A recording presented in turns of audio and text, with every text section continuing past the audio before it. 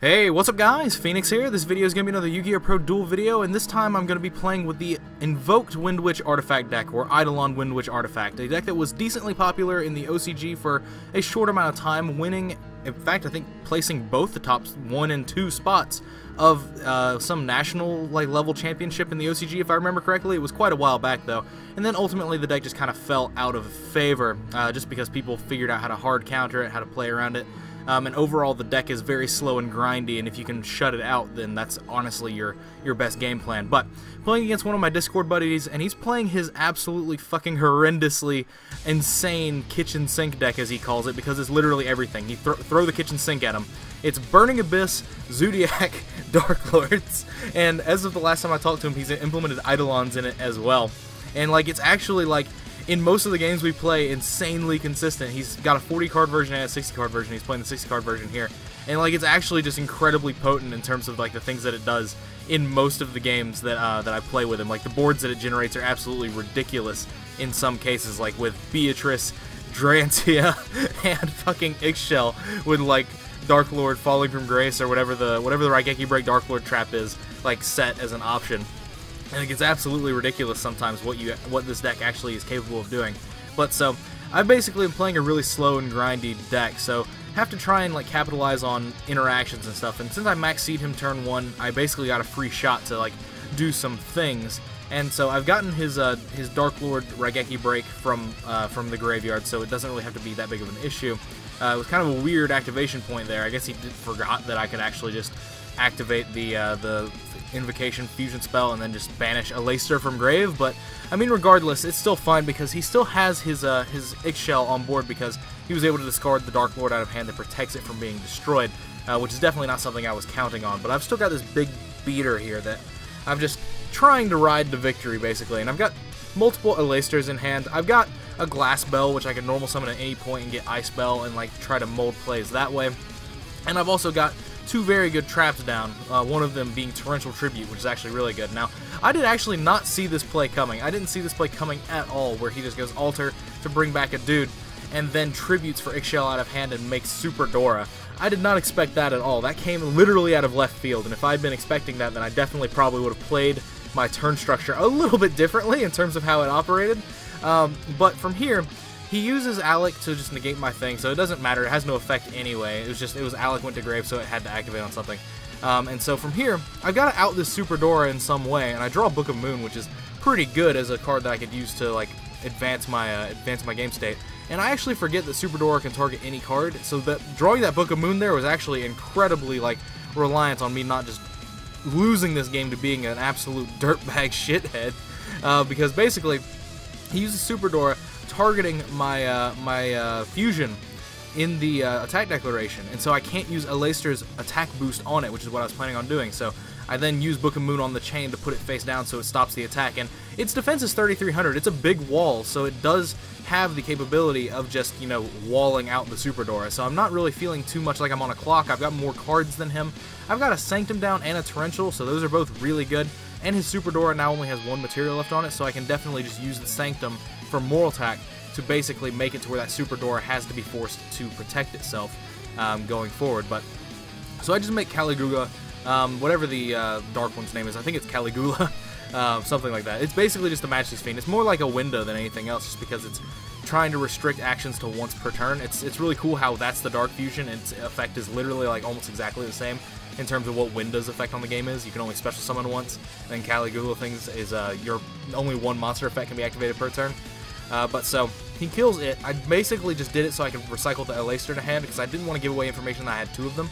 And I draw Wonder Wand, which is actually just really good as well. So I keep cycling my Invocation in and out, and doing the Wonder Wand play is great here, and it gets me into Ice Bell and Emptiness, which is pretty good. Emptiness is a strong card, especially backing it up with things like beaters on the board. And so now his Super Dora is out of materials, so I'm able to, do anything that I want to it. And I decided to go for a Raijin here, because it just seems like the better option, especially since he's really low in life in terms of what he had before, because of the fact that he's been paying off Ixchels, and so summoning the Raijin here is actually just game. And so I caught that and was able to summon it and actually just go for it, because being able to pump with Alaster over the Earth Fusion allows me to just kill the Super Door outright, and then the Moral Talk that I summoned in the end phase of the previous turn is still on the board, so it's more damage. So, going into the next game, I'm going second, and I draw Max C again. As you can see, I just circle my mouse around it, because I'm just laughing. And so I Max C him here, and at some point, I type a smiley face in the chat, just as a little taunt, because we're all friends here.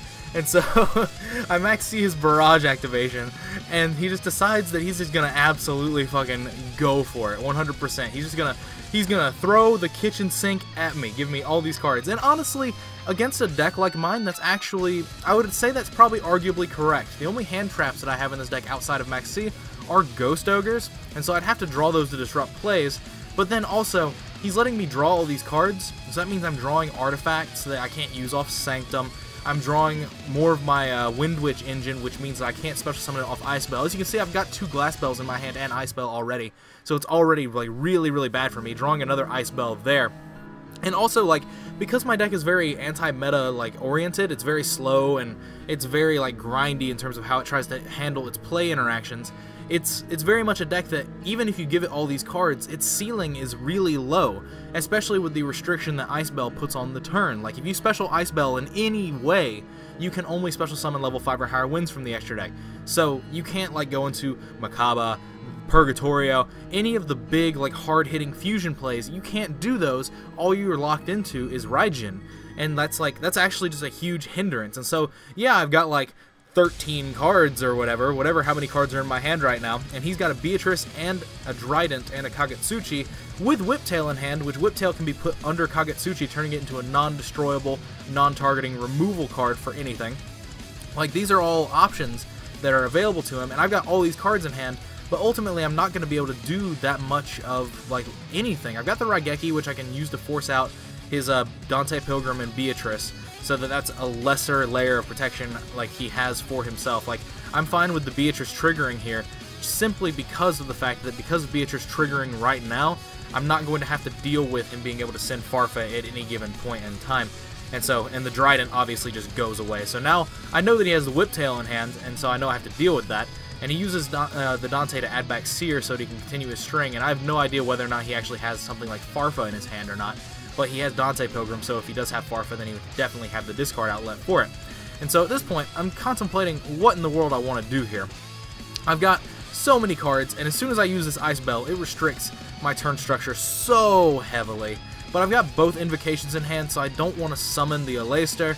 I can definitely normal summon the Glass Bell this turn, and I've got way too many things to work with here, as well as a slew of good traps. I've got Dimensional Barrier and Emptiness and Torrential. And so it's a really good, like, set of cards that I've got access to, but as soon as I summon this Ice Bell, my overall ceiling is incredibly hindered. Like, I can make a Crystal Wing, yeah, good, but basically, like I said earlier, I'm only stuck into my Raijin play off of the fusion spell, off of Invocation.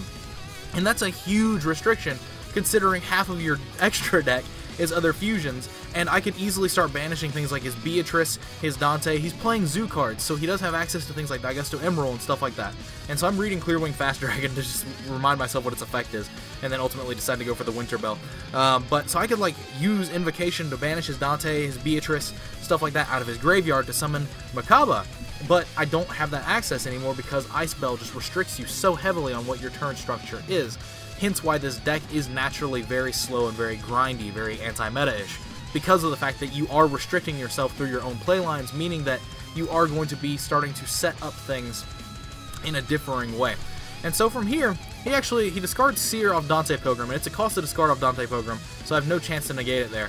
And so he decides to try and Seer float back for Farfa, because my Crystal Wing is indestructible by card effect, and I just decide to absolutely just 100% negate the Seer on the Farfa so that I don't have to deal with that. And so I know that he has an Interrupted Kaiju Slumber in his grave at this point. I have not brought this up until now. He has an Interrupted Kaiju Slumber in his grave because off of his Kagetsuchi mills, he milled amazingly well. He milled Darklord spells and traps that he could use at any point once he gets, like, Darklords on board, and then he also milled an Interrupted Kaiju Slumber, which means that at the very beginning of his next turn he gets to search for a Kaiju and put it over my Crystal Wing. This is something I definitely knew about ahead of time. And so I make double Raijin, just because this seems like the better way to go about the situation. And I make an arguable misplay here. I go to Raijin, Book of Moon his monster, his Kagetsuchi, and then he chains Whiptail. And in theory, I probably should have just used Raijin, the second one, to try and Book of Moon it again so the Whiptail wouldn't resolve. And then the Kagetsuchi would be face down until damage step when I would attack it. But even then, I wouldn't be dealing with the Kagetsuchi for the turn because of the fact that it would be face up long enough for another attack to have to be declared on it, and then Whiptail would go under it then. Because I know he has access to Interrupted Kaiju Slumber, and he could very well already have a Kaiju in his hand, I just decided to go ahead and flip the Emptiness straight up. I'm not afraid of losing any monsters. I've got 2 Raijins on the board outside of a board wipe like Raigeki, or trap removal like Twin Twister or something like that. I'm not really worried about anything going poorly in this situation because of the fact that I could just, you know, use Raijin on the Kagetsuchi, so the Whiptail is basically going to be rendered irrelevant.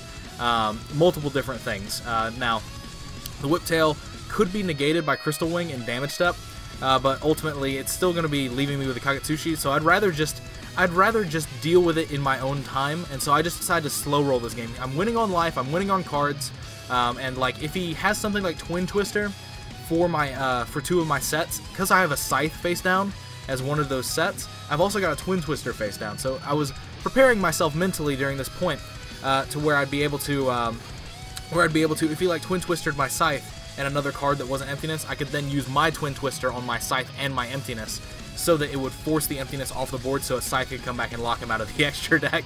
Like, these are all strategies that are running through my mind at this point.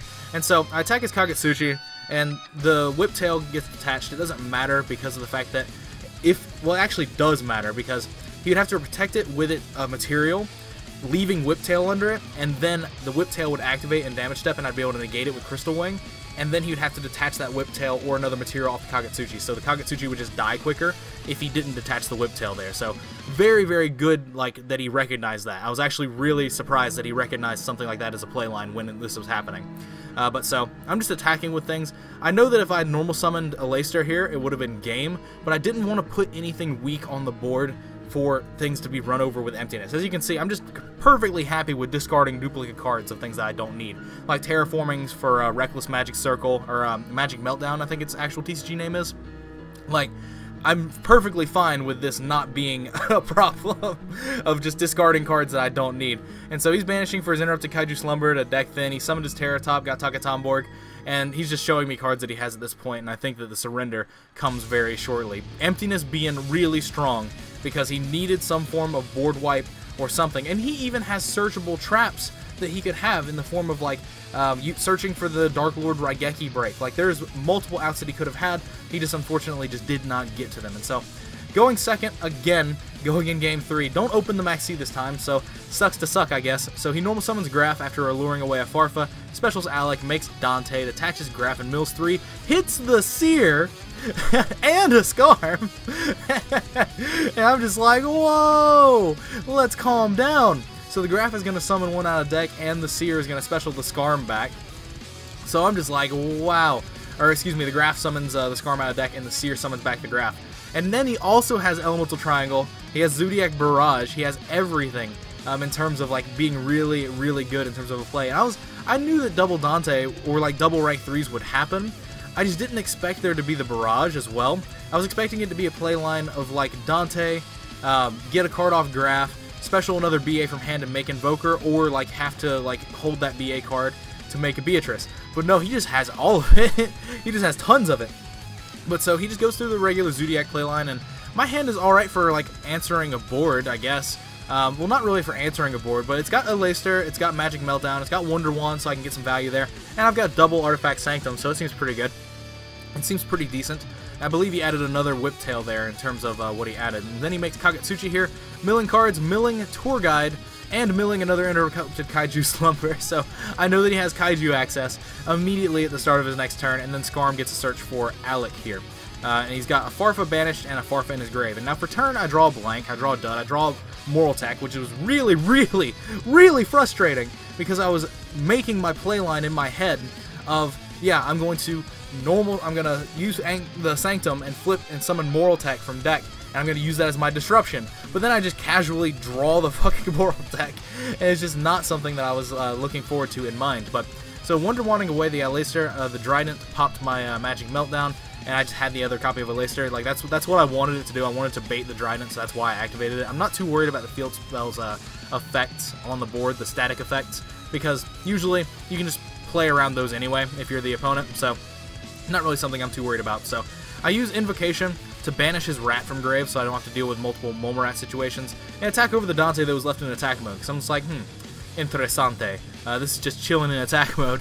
I guess he was really like considering putting Beatrice over, but then like when he milled the Seer, it changed his playline greatly. At least I think that's what happened, but still, it being in attack mode was definitely a mistake.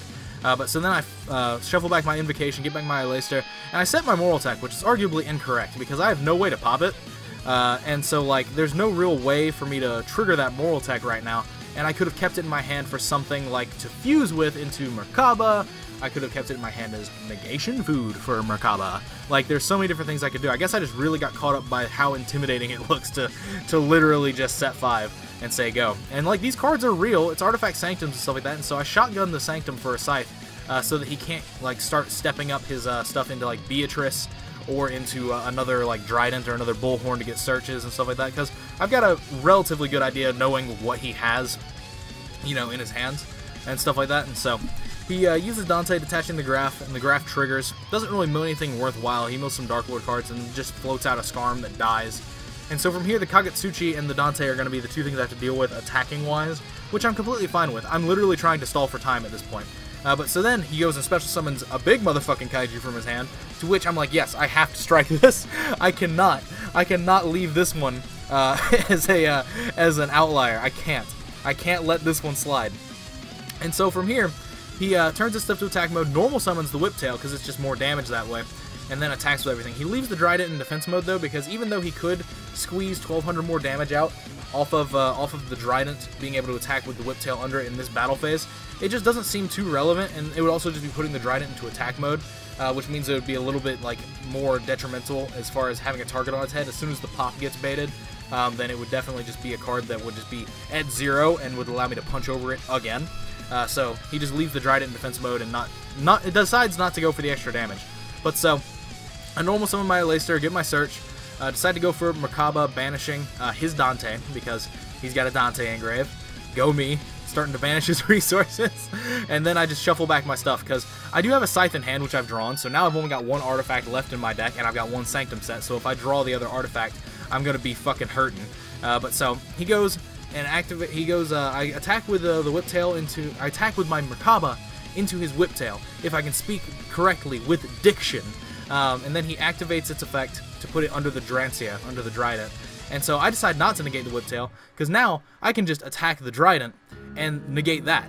And so it deals with the same sort of situation, where now, if I wanted to, I could replay the battle, which I decide to do, attacking the Kagetsuchi, and then flipping Dimensional Barrier, calling Xyz to negate its continuous effect.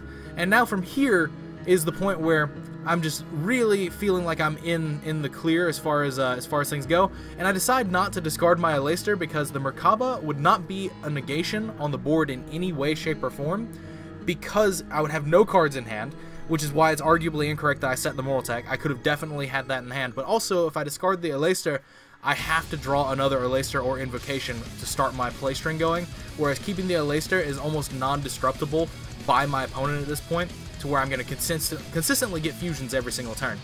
So I'm not too worried about it. But so I decided not to shotgun the Sanctum here, because I was like, surely he'll do something like normal, like special summon other BAs and try to go into the extra deck. But no, he actually just goes straight for Beatrice. I was like, okay, we'll deal with this in our own way. And so I just decided to go and use the Sanctum as a chump blocker. I don't really care about it too heavily. Now I'm down to just that lone Moral Tech. This game has been incredibly grindy back and forth in terms of what's been going on.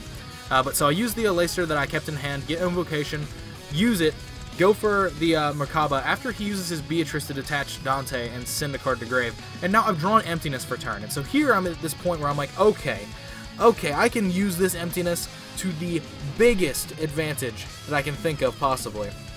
And so I banished his Dante, but it's still triggered because, you know, YGOpro is coded under Japanese rule sets, where in the TCG in America, that Dante would not be able to activate because it wouldn't have been in graveyard long enough to register an activation. But here, it activates, so he gets to basically add a card back for free. And so at this point, I've got my Makaba on the board, and I set the Emptiness. I'm like, alright, so I've got to play this Emptiness the most skillfully that I can possibly think of. And so, he flip summons his Alec. It dies because of the Beatrice. He negates my Makaba with it. A very strong play. And so then from here, he goes to attack with Beatrice suiciding into my Makaba, which is exactly what I wanted. I wanted him to think that he would be able to suicide the Beatrice, use an effect of the Beatrice, and then get Dante Pilgrim. That's what I wanted him to think. And so he just uses Beatrice to foolish something absolutely inconsequential. And so then as soon as we go into the start of the battle step, I just use the Emptiness, and then in response to the Emptiness, discard my Aleister, leaving the Merkaba on the board at 3,500. The Emptiness is active, so he cannot get his Beatrice float. And so at this point, I'm like, got him. I got him. I got him, man. He's not going to come back. I've got Torrential alongside Emptiness, alongside just this huge body that he can't get over. And now I'm just going to draw cards that I can use as negates. And so I draw the Aleister, and I decide to keep it in hand. Again, I don't want to turn off the Emptiness right now, 1. And 2, there's no reason for me to feel forced. Like, I've got him on the clock now. I played that Emptiness the most skilled way I could possibly think of in the moment. And it was the perfect card to draw in that situation. And so from here, I'm like, alright, well, I can definitely do some things here. So I Terraforming for the Magic Meltdown, activate it, search for the Aleister, which is the last copy in my deck. The Emptiness goes away. I can normal summon the Aleister, and I can use it to get my Invocation. And now here I actually just make a mistake. I use the Invocation, not realizing that I am actually out of Makabas, and I don't have access to a Raijin. So now all I can summon is the Dark one, which is, again, I don't remember its exact name, I think it's Caligula. This thing prevents multiple effects from being activated, so I guess it's okay, because while it prevents me from killing him, because now I can only attack with my Makaba, and I can't attack with anything else because of the Dark Fusion's effect. Caligula, that's its name. Caliga, but I think Caligula was like its OCG name, but or its translated name. But still, like the fact that I summoned that, I gave him another turn, even though he would have already had another turn anyway, because I would have attacked with the Merkaba and then attacked with the Aleister, but I just didn't do as much damage as I thought I would. So he Kaijus over my Merkaba, and then Interrupted Kaiju Slumbers the board. Gives us really the wrong Kaijus, but it doesn't actually really matter in a sense, because if he had given me the smaller Kaiju, I just would have torrentialed the board. And also, like, off his Zoodiac Barrage, he activates Zoodiac Barrage and then realizes that there's no copies of Zoodiac cards left in his deck, because I've banished his Rat, and he has searched his Whiptails, milled his Whiptails, and stuff like that. And so at this point, Barrage is a dead card, so even if he had another card to summon here, I would just be able to torrential. Even if he didn't, and if he left the big Kaiju on his side of the board, and then on mine, I had the smaller one, I could normal summon Aleister, get a search, and then torrential, and then I would be able to Invocation for Raijin, because now there is a wind in his graveyard in the form of the Terratop that I ran over last turn. So it would have definitely changed a tiny bit of technical play had the Kaijus been put on the right side of the field, but ultimately it just doesn't end up mattering, per se, because I have ways to out it in multiple instances and also just force game through. So on my turn, I just summon Aleister, get my Invocation, use it for Terratop. He crashed his Gamma Seal and then summoned his big Kaiju from hand, the second copy of Thunder King, so that he would like not have to deal with multiple, or with me attacking over it and then attacking with more damage, essentially. But it doesn't matter, because I can go Raijin and then Book of Moon it, and then its defense is low enough for Raijin to attack over, and then I just have game the other way. So overall, just a very interesting set of games in terms of how they were played out and the things that happened. Like I said, this deck is very slow and very grindy, and so I don't know if it'll actually see too much success in the TCG, since it was really like a success of surprise factor in the OCG when it happened. And there are a lot of people that are really like hyped up for this deck. And I can understand why. It's an incredibly refreshing deck to play. I loved playing these 3 games. It was frustrating to draw cards, but also to have to think about these situations to get out of, because it's such a slow-paced, grindy deck. It's a refreshing aspect that I honestly have missed. Every time I step away from it, I always get really, really surprised when I find a deck that makes me feel like I'm grinding through resources like that again. So that's also another reason why I just like Zoodiacs, because it's just a faster grind deck, essentially. But anyway, that's enough of that. As always, thanks for watching. Like, comment, subscribe to all the nonsense you usually do. Links are in the description of my Facebook page if you want to add me on that, connect with me, chat with me, whatever, all that sort of nonsense, as well as a link to my Patreon page if you want to support me directly and also get in on a monthly giveaway at the end of this month for a box of Raging Tempest. It's a great way to support me. It's a great way to possibly win some free stuff, and it just helps out a ton to make future content for this channel better. So if you want to do so and go support me, definitely go check out that, as well as the reward tiers. That's how you also get access to my Discord server if you want to get to that reward tier as well. So a few people have already done that, and they're awesome for it, and they're honestly the most awesome people I've had to talk to in a long time. But anyway, other than that, thanks for watching. As I've already said, let me know what your thoughts are in the comments down below on the deck and the games and all that sort of nonsense. Anything you think that I should improve on, or anything you'd like to see on the channel, definitely let me know, and I would try my best to get that as an option to be done. But other than that, thanks for your time as usual. Thanks for watching, as I've already said, and take care, guys. I'll see you in the next video.